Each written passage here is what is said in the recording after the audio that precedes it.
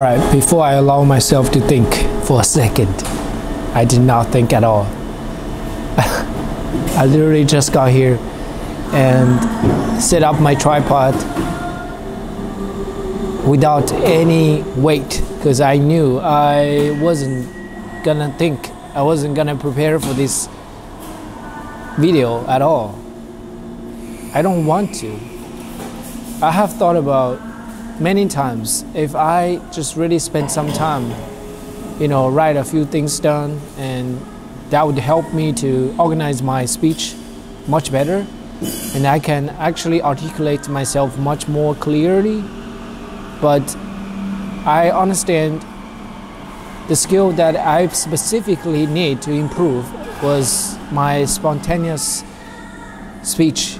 You know what I mean? Like, if I do not have any time at all to prepare for a speech, can I do it? Yes, absolutely. I need to be able to do that. I need to be able to freestyle on the spot, right? And that is the skill that I want to improve. That's why I do it just like every time I don't prepare. All right? Anyway, today is November 16th, 2023. And I just got here. It's I think it's about 8, almost 8:30. Hold up. 8:25. You see that? Beautiful time. You can hear some beautiful music, and this might violate, the YouTube. I don't know, like the background music might violate.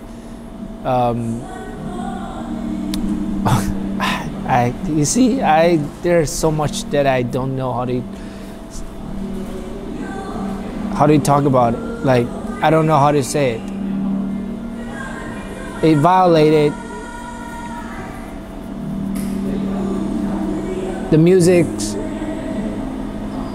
Violated. Oh, goddamn. Forget about it. But I believe you understand what I'm saying. Doesn't matter. I'm not getting monetized anytime soon, and I do not really care if I cannot get monetized for this video, And I am very thankful that I am allowed to record videos and upload videos for free on platforms, and people from anywhere possibly could, through this little screen, and see me and get my message, and I am very thankful for that. I believe this is a privilege for this generation, that we can talk to the world anytime, anywhere, anyhow. This is something that we dreamed of. I mean, our previous generations could not believe this is actually reality. In the past, we can barely talk to each other. My grandparents grew up in a time with no phone, They need to write letters. They have to wait for like a month, or sometimes even longer, I don't know, to get the message and talk to the family. If family travels really far, and it's such a uncomfortable feeling because you don't even know how's your family doing. But now we can FaceTime to each other any time possibly.